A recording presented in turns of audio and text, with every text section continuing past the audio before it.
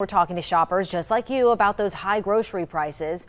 Our Lauren Harkson with boots on the ground today, hearing from customers just walking out of the doors. So Lauren, what are people saying to you?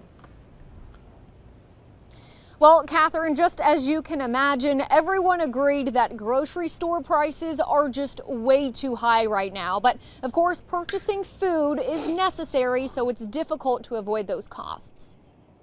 Some of the things we normally buy really have been just astronomically higher than we expected. Items like meat, cheese, and yogurt. Those are the top items customers told me were much higher than expected. I see the increase on prices everywhere.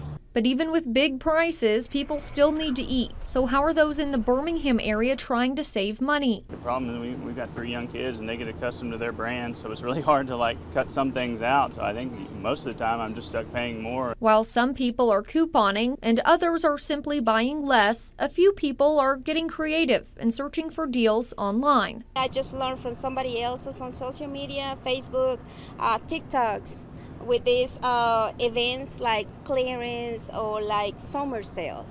Like last week, I went to Walgreens, they had 90% off.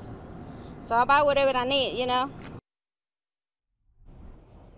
Now, Mariana Sanchez, who you just heard from, says when she finds a good deal like 90% off, she stocks up. She actually purchased several backpacks today for her kids to use next school year just because of the great sale. Live in Birmingham, Lauren Harkson, WBRC Fox 6 News, on your side.